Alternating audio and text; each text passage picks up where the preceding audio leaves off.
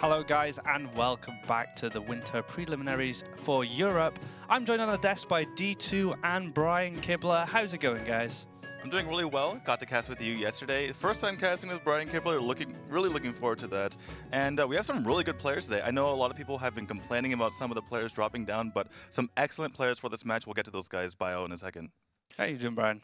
Doing great. You know, we've already seen some really exciting games so far today. A lot throughout the weekend already, and you know, it should be really cool to see which players will advance to the Europe Championships coming next month. Yeah, this is a big moment for these players. You know, new players, up and coming players, having the opportunity to go to a championship, have a lot of prize money, a lot of prestige as well. So this is a big moment for a lot of these players' careers. But we have a new match coming up now. We have How do you pronounce this? I think it's pokrovac.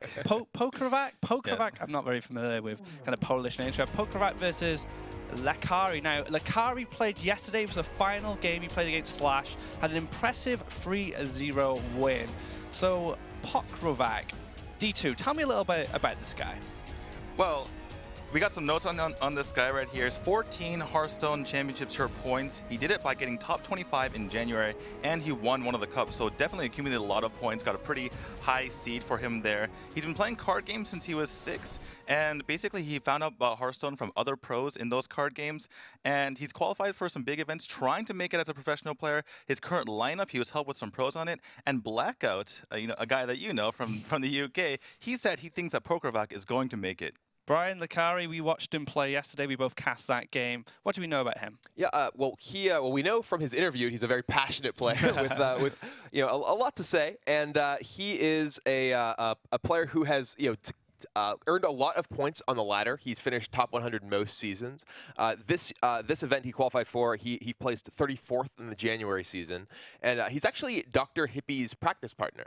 We just saw Dr. Hippie go through with his win in the last round, so I imagine he's looking forward to potentially working with him again moving into the championship. Wow, that'd be awesome if those two go through together. You know, they practiced together, they worked really hard, and for both of them to achieve that, that'd be a great success for both of them. Kind of a nice tale of two people who train together, making it to like the big time. lekariy, from what I know about him, has a lot of other passions like snowboarding, like Rubik's cubes. He does like all sorts of stuff. So a very multi-talented guy, and it looks like this game is about to begin. And pokrovac is actually on eSuper, one of the big European teams kind of in that region. And lekariy, again, we're seeing him there. We got the Warlock against the Warrior. Yeah, and lekariy we saw yesterday playing Control Warrior. We've seen a split between the Control and Patron style of Warrior decks in this event. We also know from his explanation of his ban strategy that he tends to ban the opposing Warrior deck as well. So here he's going up against pokrovac's. It looks to be aggressive Warlock deck, which is generally a matchup that can tend to favor the Control Warrior because it has so many powerful cards, particularly the Fiery Warlocks in the early turns. We see lekariy with 2 of those already. Yeah, Fiery Warlocks is such a good card to kind of shut down the early aggression. If you don't have Fiery Warlocks, I mean, obviously, Death Fight has been here for a long time, but in the olden days when you didn't have that, it was kind of sticky if you didn't have that Fiery Warlocks early on. Also, Brawl is something we're expecting to see here, so a lot of options for the Warrior to kind of deal with the Warlock, but sometimes things can get out of control if you don't have those early weapons, and actually goes ahead and tosses away a Fiery Warlocks, wants that perfect curve. I remember it was once called the Fiery Winaxe in some matches because it just took out those minions, stopped the pressure from the opposing aggro player.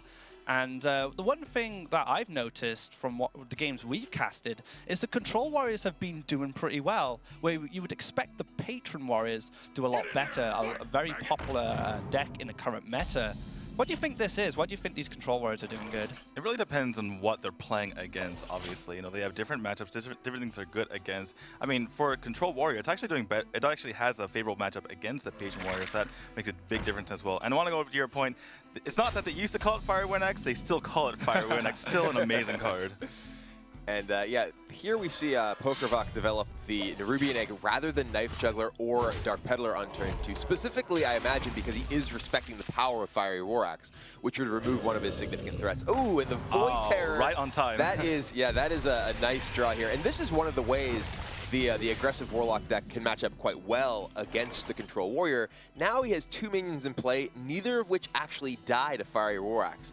So lekariy will be forced to use another resource like that Slam perhaps in his hand to deal with one of the minions on this board. Such a powerful play against the warrior. Like you said, the Fiery War Axe can only generally take out the minion with 3 health, and they need something else to go with it. It takes something like a 4 health minion or a 5 health minion, but he won't have the mana to, say, use a bash and a slam at the same time. He's only going to have to choose one guy to get rid of, and it's going to be the Void Terror here, and that 4/4 is going to sit there nice and healthy and kind of leverage the board. Yeah, and I like this choice. lekariy is leaving himself open to the possibility of drawing Death Spot, which can deal with a 4 health minion like an Nerubian, while it couldn't deal with the 5 health minion immediately from the Void Terror. Yeah, absolutely. lekariy looking to find some sort of gain or health gun later on, and we see a Shredder off the top as well. Pokrovac.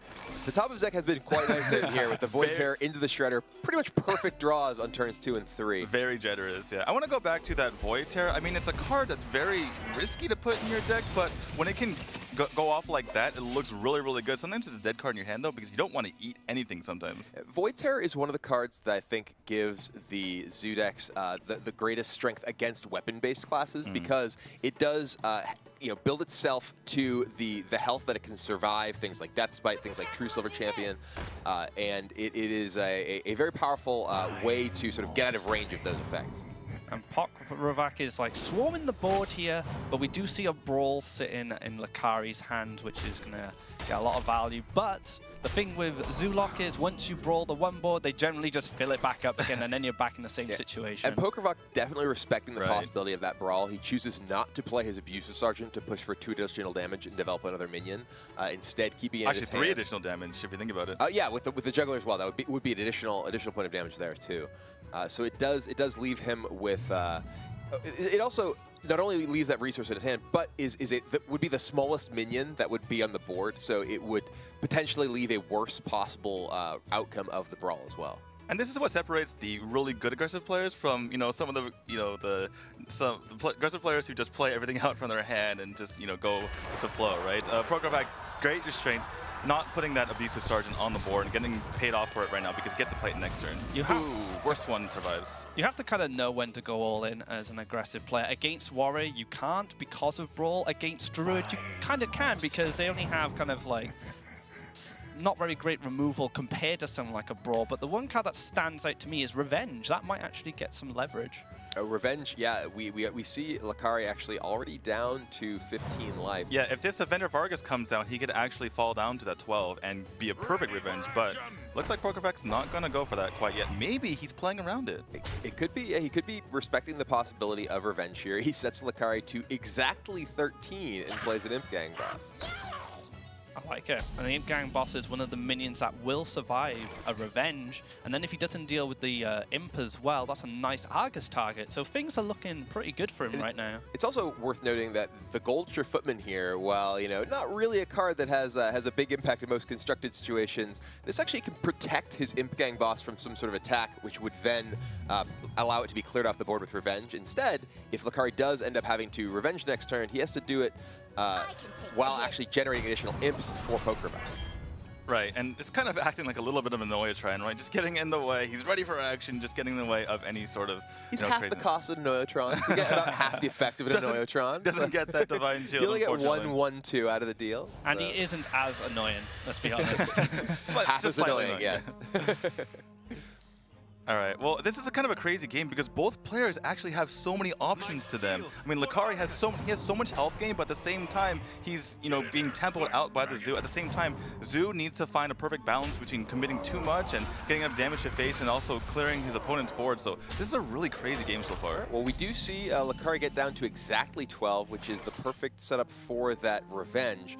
Unfortunately for lekariy, that is a dangerous position against that Imp Gang boss, because the Imp Gang boss with the Defender Vargas will survive with several health and generate an Imp. And we see that Doomguard and Power Overwhelming in Pokrovac's hand, which threatens a lot more damage to follow up. If he leaves anything on the board, it could be devastating for him. Maybe even a loss, depending on what else Pokrovac draws.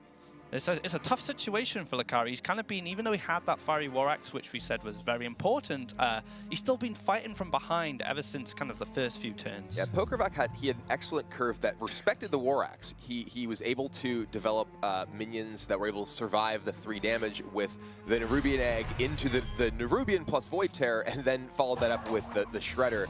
So he has, despite lekariy having an excellent opening, he hasn't really been able to catch up this entire game.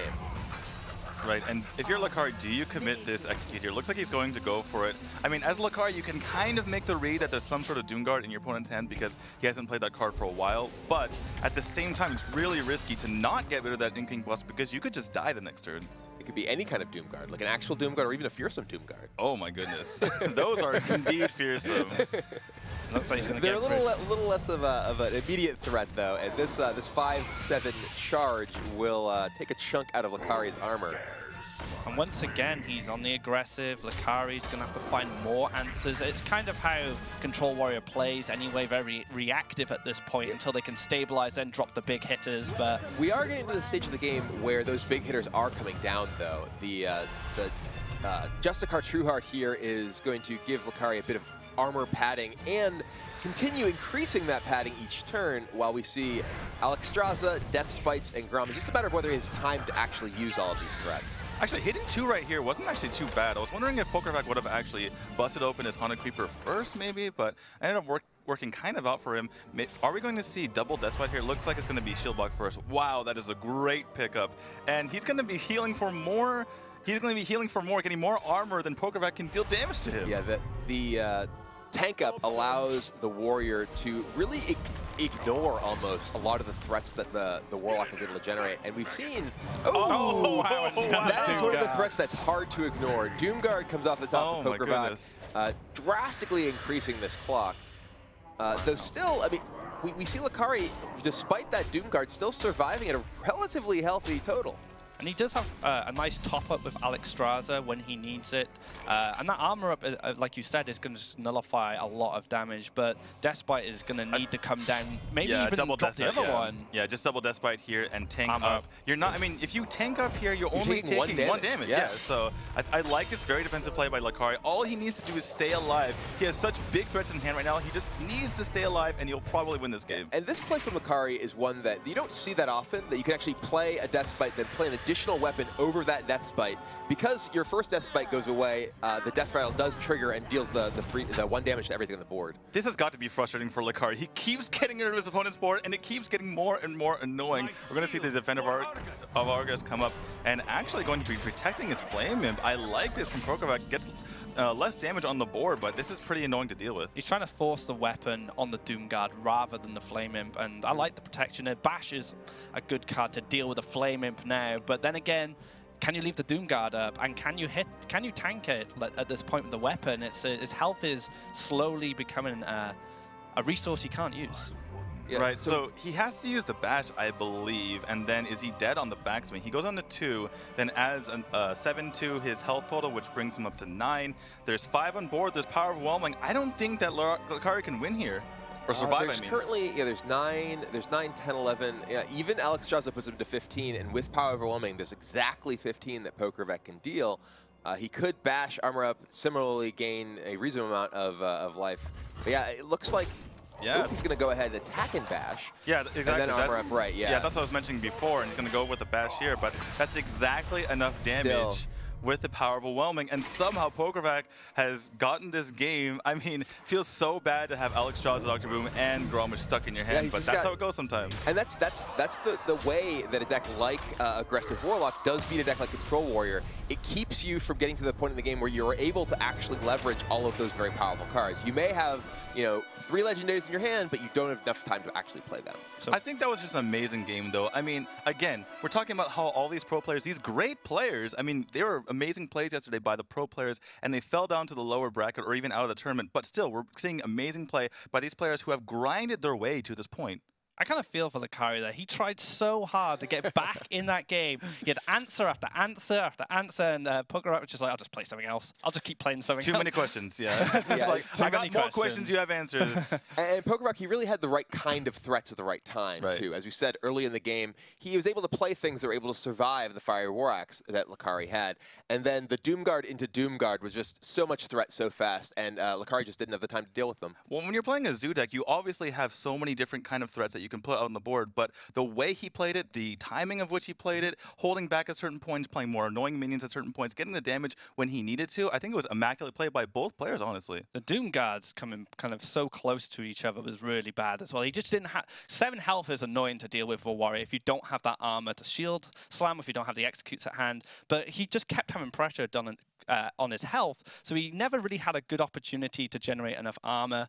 He did get like the tank up hero power, but that just wasn't enough. Like, yeah, it was kind of forced, right? You couldn't really play Grom. It didn't really do anything. There's nothing really he could have done that turn, so he was like, well, I guess I'm getting my tank up now. And I do think that the play that pokrovac made toward the end, where he used his Defender Vargas to only pump his Doomguard, which prevented lekariy from getting any productive attacks on the Imp, that actually was a very heads-up play. A lot of players, they have 2 minions, like, all right, I'll pump both of them with my Defender Vargas. It's sort of the natural thing you want to do, get maximum value there. I think he would have lived, actually, because he could have killed one of them, he could have bashed one of them, and then Alex Strada's himself as well. That is too, yeah. So he prevented lekariy from being able to productively use his weapon and not just keep himself in lethal range. It was very good. And a calculated risk, too, because he saw one execute earlier, and he's saying, you probably don't have execute, you probably would have used it already, unless it's off the top. I'm going to take that risk. It's a very small chance of that happening. Just a great play by the both players. I can't emphasize this enough. I mean, pokrovac's Zoo play overall was just amazing. Like you said, he did that taunt up, only taunting up the Doomguard, but also being very conservative around the brawl. But we're going into game number 2 now. pokrovac's so close to becoming a qualifier here, and he's going to be playing Rogue versus Warrior. This is tough. Yeah, this is a tough matchup. The Rogue deck, a lot of its strengths are in its ability to use cards like Backstab, cards like Fan of Knives, and its hero power to deal with early minions, and then finish the game with burst damage with Tinker, Sharpsword Oil, and Blade Flurry. None of those really matter against Control Warrior. Right, Warrior, they don't play early minions, they press the armor up button. Yeah, Control Warrior, this is one of the most difficult matchups for a Rogue to win. Just simply due to the fact that the Warrior is able to generate so much additional effective health with the armor, and so many of the Rogue's best tempo tools are just irrelevant because it's playing against a deck that's not looking to play an early game. One thing to note as well is it's very hard for a Rogue to keep a minion on the board against Warrior, and they need that minion to activate the Tinkers, start squeezing in damage, but Warrior, like you said, has a lot of health, and they can usually just deal with the minions as they come down, and then Rogue just runs out of damage. Right, I feel like this matchup is very similar to the Grim Patron Warrior versus Control Warrior matchup, where it's kind of a lot of finger crossing, right? For the Rogue, they're kind of like, okay, I'll try to make this tempo play, and hopefully there's an answer from the Warrior, and if they don't, maybe I can make some happen. And this Violet Teacher is much like the Grim Patron out of the Grim Patron deck, in that you are trying to generate a significant number of threats with a single card, and hoping that the Warrior doesn't have the ability to deal with it immediately. lekariy is able to clear off this first Violet Teacher, so pokrovac really sort of putting his hopes on the next one to come down the following turn, perhaps. The next Violet Teacher might not get dealt with straight away, so that might be an opportunity for him to generate the board. He just used the slam. He won't be able to Death Spite Revenge unless he plays the coin now, which looks like he's doing. It looks like he might be actually considering coin Shield Block. Yeah, this is that's the only card in your hand that you'd coin out next turn. Exactly. I think I would like to see an Armorsmith here. I feel like going for the armor up is a bit defensive. I mean, it will help in the end to have that extra armor, but I feel like having an extra minion on the board will help with those kind of trades. Well, if he had played the Armorsmith the last turn, he would be able to just use Death Spite along with an attack from the Armorsmith to clear off the Violet Teacher before it would be able to actually generate any students. Instead, lekariy just sending his face into the Violet Teacher alone. I guess he knows that the Whirlwind effect will clear the Violet Teacher. Any tokens that are generated, the tokens themselves won't be able to do any damage because they can't attack. So he does have a way to deal with that. And if he drops Van Cleef now, he can just clear the Van Cleef. So do you backstab your own apprentice just to make a 6/6? Yeah, that's pretty good. Totally reasonable. because obviously the 4-4, you're basically asking for your board to be clear. Looks like it's just going to be a slow play from pokrovac. Going to wait on that Van Cleave. Obviously, could make it pretty huge later. Maybe, you know, just risk a big Imp Hunter in the future just to try to finish out the game. But for now, just going to be, you know, holding back, not playing anything. And what are we going to see from lekariy here? Could just be a coin Baron Geddon, actually. Baron would be really nice. Clears up the board, puts the 7-5 threat down, and he keeps his Death Spite for anything else that crops up. So, you know, this is a situation Control Warrior is usually in. I have all these answers, and then I start dropping the big stuff, and you have to sap and start trying to deal with my things at this turn. It could be a read also by lekariy that pokrovac has been waiting to sprint, because we've seen a couple of slow turns. Obviously, he had those Violet Teachers, but maybe he was thinking that pokrovac wants to sprint right here, and this will prevent that. Yeah, the turn 7 for the Rogue is often that turn where they're looking to reload their hand. Though pokrovac, he still has a lot of resources in his hand, so it's not necessarily... Oh, it looks like he's actually just going for the... Backstab, sap, he's just trying to set up Cleave. a big Van Cleave. Yeah. Mega Cleave. Eviscerate the face. You know, no fear of big Imp Hunter, right? I don't know. Okay, so 6-6 coming down. This can get cleared on board by the Baron Geddon, but it is pretty scary for lekariy to do that because you could be facing a lot of damage in the backswing. So we do see if there is the Baron Geddon that comes out, I believe that lekariy would die. It would be 4-8. Yeah, it would be exactly lethal for pokrovac. So if lekariy goes for the very greedy play of clearing off this Van Cleave for the Baron Geddon, he is dead. Yeah, and I mean, that is, we see lekariy's hand full of, again, those expensive legendary cards, and pokrovac is just trying to put pressure on him where he can. He recognizes that this is perhaps the window before lekariy is able to take over the game with the expensive legendaries, and wants to get his Van Cleave out here to try and perhaps close that window before lekariy is able to leverage his more powerful cards. Well, lekariy does have a way to clear this and gain health. He can use the bash, then use the weapon, then shield block and armor up. So he can put himself in a kind of healthy situation if he chooses. I kind of like this play. Going for this, putting the Acolyte on the board, you do gain health as well, and you get to use your Revenge after. Unfortunately, he gets low enough that Revenge actually kills his own minions, which is a bit unfortunate. Yeah, it's a little awkward. Maybe the ordering was a bit off there, but gonna have to... Oh, it's going to use the Execute that you just got off the top here. So 14 health, lekariy is at. If there's damage picked up from pokrovac, he actually has lethal here. I think that's it. That's it. Yeah, I believe Deadly plus Prep Tinker's Eviscerate is going to be enough. He has to Eviscerate first, though. I believe. If he doesn't Eviscerate first, I think that lekariy gets enough armor. Oh, sure, yeah. And he is doing the right order. Good sequence here from pokrovac. You see the fist pump, and pokrovac pulls off the upset and takes out lekariy in this matchup that we said was so unfavored. This is pretty remarkable, and we see pokrovac with just the tools he needed. That Deadly Poison coming up the top of his deck actually dealt a ton of damage here and closes it out in, yeah, what we said was a very difficult matchup. Now, one thing lekariy told us yesterday in an interview, he says he's a very confident Control Warrior player, invests a lot of time into that deck on ladder, and now he just lost a good matchup. That must be really tough for his mentality. Not just one good matchup, but 2 games in a row with the same deck. Right. And you know, both of those are matchups where you go into as a Control Warrior player and you're feeling pretty good. You know, it's not like you're playing against, say, mid-range Druid or you know, like a handlock deck. Those are tough matchups for Control Warrior. You know, maybe he was talking about yesterday in his interview that he was beating all these Druids. Maybe he over-prepared for the unfavorable matchups, and the favored ones he just forgot how to win, perhaps.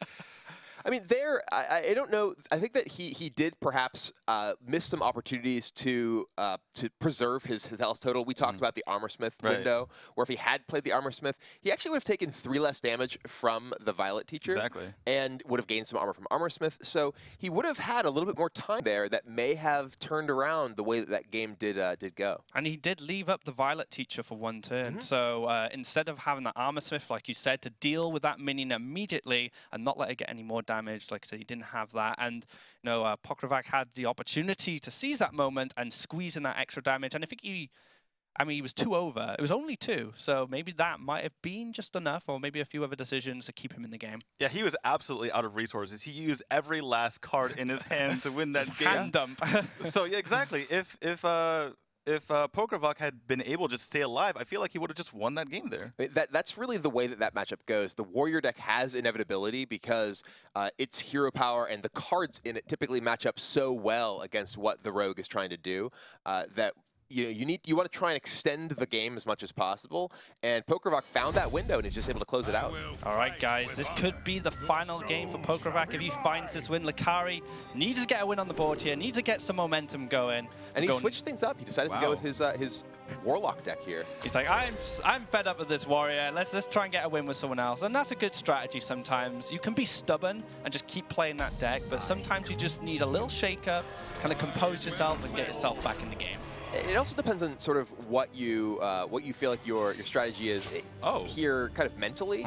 And in many cases, players when they come into a game here, they don't want to just get 3-0'd. They may feel like okay, well this is my best matchup that I have left against this particular deck, so this is what I want to play to try and just kind of get my mental state back for not only the rest of this match but also future matches as well. Yeah, he's clearly struggling with that control warrior. He wants to kind of shake things up a bit. I kind of like the tempo. Noble Sacrifice there from pokrovac. Realized that without doing so, I mean, his 1/1s are really susceptible to that Void Walker. So, sacrifices that Noble Sacrifice, and then from there is able to. What it's there for. Yeah, exactly. To get sacrificed. Yeah, it's in the name. pokrovac's been showing some really smart plays throughout his games. Have been very impressive with him so far. Now he has this overwhelming board of dudes. We're going to be able to contest some of these 1/1s, but the Imp boss does get some value as he keeps clearing them and generating 1/1s of his own. I kind of I wanted to see that card, Dude Overwhelming. Dude Overwhelming. And Juggler here for Lekariy is very strong against this board. It is almost guaranteed to take down some of these recruits. Nerubian Egg, and then I imagine we'll see the Imp Gang boss also attack into a recruit. Develop an Imp, you kill off a recruit, get another Knife Juggler, maybe kill off another recruit. Yeah, and the Egg here is actually also quite strong because it represents protection against the Consecration we see in pokrovac. Now, if pokrovac were to cast Consecration, Lekariy would actually end up with the same amount of power on the board. The Juggler and the Imp would die, but he'd get another Imp, and he'd get a 4/4. The egg is great insurance, right? The egg is brilliant insurance against stuff like Consecration. And now things look a bit awkward. He just has to Argus a 1/1 because he can't Consecrate yet because of the egg. Well, to be fair, in Lekariy's hand, it's not looking too great either unless he picks up something. He picks up a Flame Imp, which is okay. I wonder if he just go for the Doom Guard. Yeah, he's just going to play it out. Everything else, if you start tapping, you take too long. Tempo is the name of the game in this matchup, so I do like this play. Keeps the board nice and clear. I like that. Just keep that board empty, so when Challenger comes down, he doesn't get all the secret interaction that you want when you're playing this deck. But now Lekariy, he's out of cards, and pokrovac has a hand that is not only full, but full of really powerful stuff. Absolutely, and can't play that Implosion right now because of that low Thib. And Lekariy, I mean, yeah, he's getting a bit of a board here, has a bit of a board lead, but Mysterious Challenger coming down, followed by Boom. I mean, who do you favor here? I feel like pokrovac's still in the lead, just looking at their hand state and their board state.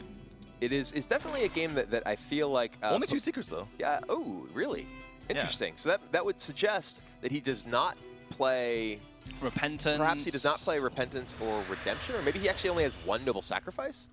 Competitive Spirits, maybe another card he's cut. Well, we've only seen 1 Noble Sacrifice, and he has Avenge in his hand. Maybe he has 1 Avenge, maybe he has 1 Sacrifice. Yeah, maybe it's just 4 Secrets total, 2 Avenges, and a Noble Sacrifice and a Redemption. Because we do see the Sludge Belcher in his hand, which is kind of an unusual card, particularly alongside the Loatheb we already saw him play the previous turn. So it's entirely possible that he's playing a Secret Light version of Secret Paladin, in which the Mysterious Challengers are actually a little bit weaker of a play. So yeah, he actually apparently does not have a second Noble Sacrifice. Competitive Spirit. Just Competitive Spirit going off here. I am baffled about this list that pokrovac has brought here. He has a competitive, maybe he's playing the 4 Secret Paladin. I think it's Avenge, Redemption, just 1 of each. Avenge, Redemption, Noble Sacrifice, and the Competitive Spirit. I haven't seen this deck in a long time. It used to be something that people played, but it was mostly on the ladder because it kind of threw people off guard. In tournaments, once they figure out what you're playing, then it gets a bit difficult. But if pokrovac can qualify, no one's going to see his deck after this, so who cares? The one thing to consider as well with Secret Paladin is they are prone to just drawing like a bunch of secrets at the start and never able to get any tempo. The 2-point implosion, that is not what Lekariy wanted to see there. He's going to have to throw one of his minions into this Sludge Belcher. What do you use here? Did you use the Defender of Argus? I think you do, just because your Imp King boss is so annoying right now. You don't really want to throw that away, and you still have enough room on the board if there's a consecration. Yeah, the Imp King boss also gets the opportunity to attack into the 1/2 slime and give you an additional minion. And does it go in the slime? No, it doesn't go in the slime. Yeah, the taunted up egg here is actually very important because it is protecting you against. Oh, there's redemption, by the way. Yeah, so that's why he played it. That's why he played the Sludge Belcher instead of the Dr. Boom the prior turn.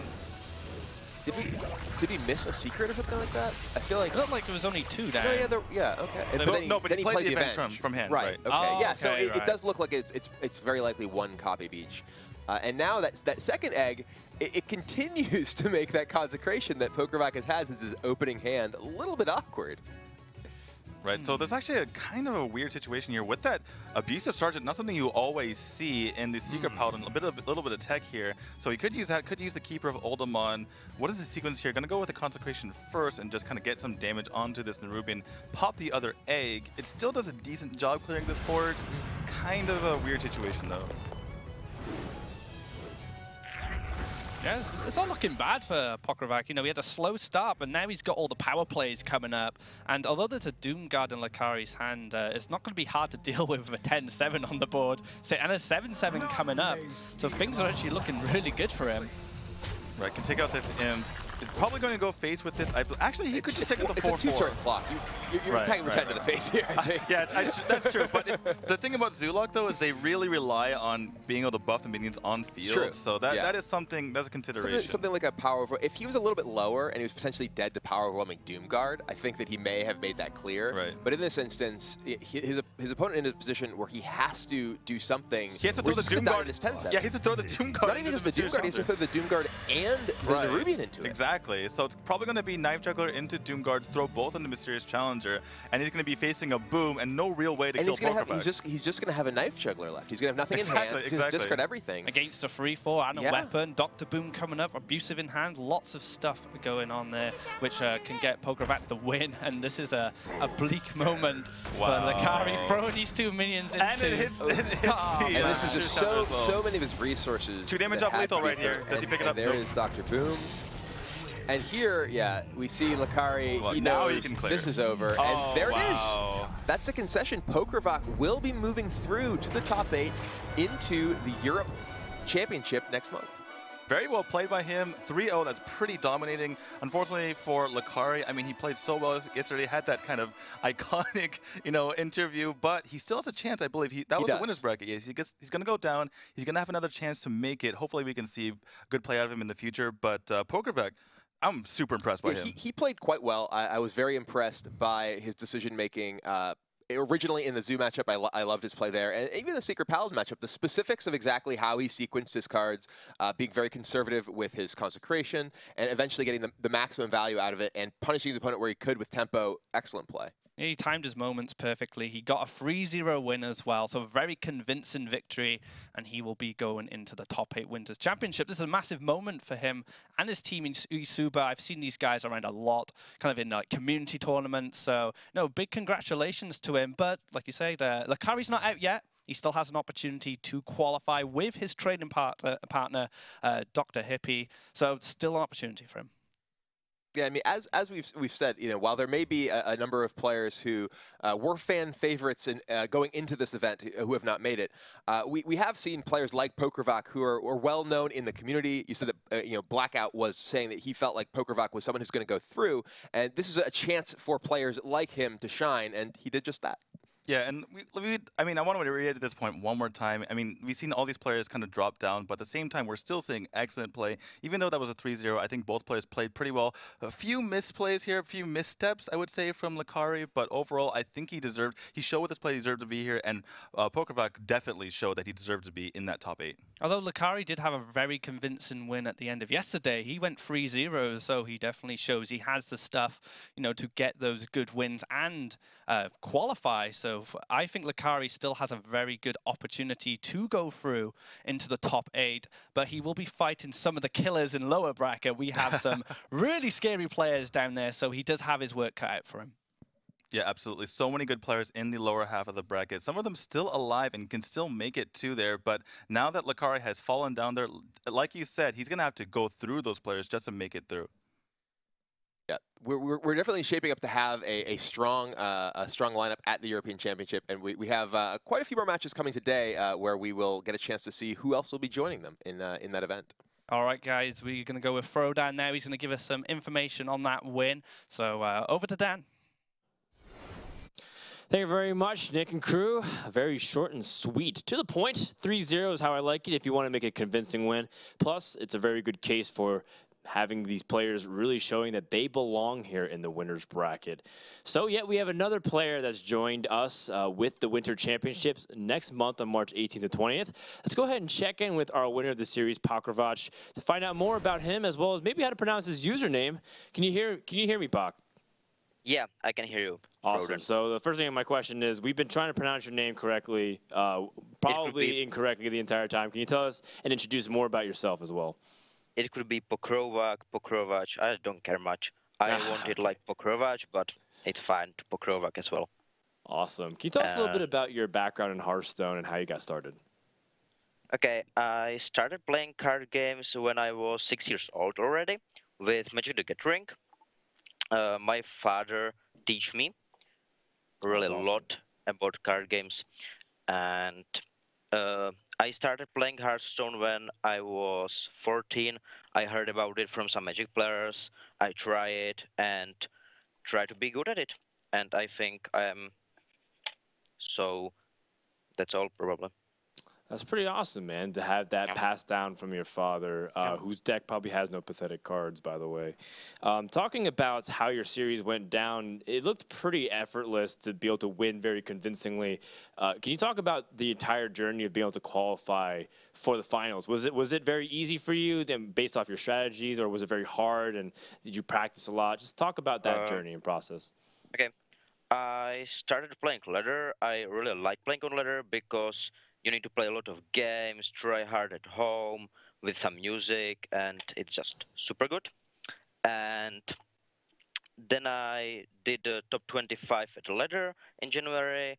I was like, it will be probably fine. I don't have to play in next month too much, and I will practice on that preliminaries. So I did it, and now I qualified. So that's all. That's awesome, man. What do you think about the fact that almost every established pro player here has dropped, and it's mainly a bunch of unknown dark horses going through the tournament? Do you have any commentary on that from your perspective? Like Hearthstone is about RNG and how you draw it, and of course, if